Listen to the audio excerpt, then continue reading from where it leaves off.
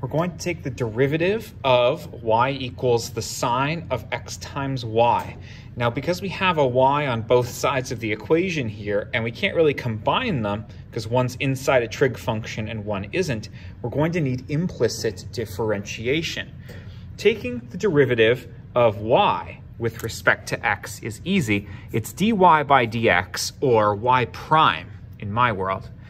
Then I'm going to have to take the derivative of this. Now, the derivative of sine anything is cos of that same anything times the derivative of whatever's on the inside of the brackets here. That's chain rule. And taking the derivative of x times y is going to be product rule. Product rule is the derivative of the first thing, derivative of x is 1, times the second thing as is, plus then it's the first thing as is, times the derivative of the second thing, which for me is going to be y prime.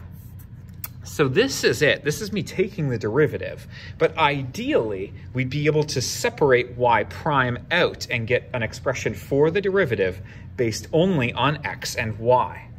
Now I'm going to clean this up a little. I got y prime equals cos of xy times, now 1 times y is y, and x times y prime, I'm just going to write as xy prime. But to get at that y prime, I'm actually going to multiply cos xy through both of those terms.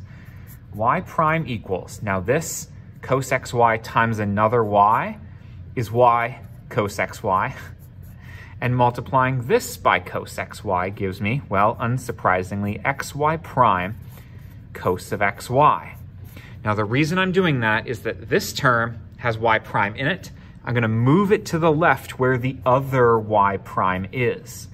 Plus xy prime cos xy becomes minus xy prime cos xy on the other side of the equation. I still have y cos xy on this side of the equation, the right-hand side.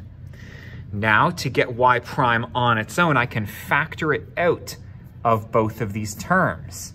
That without that here is 1, and that without y prime is minus x cos xy. Now, you might see where I'm going with this already. The idea is that I now have y prime times a big chunk of stuff. And so to isolate y prime on its own, I can just divide both sides by that.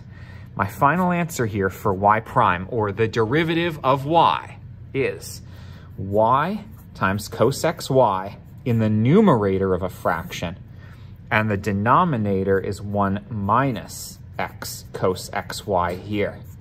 That's it. That's my answer for the derivative of y equals sine xy. Thanks for sticking with me, and best of luck.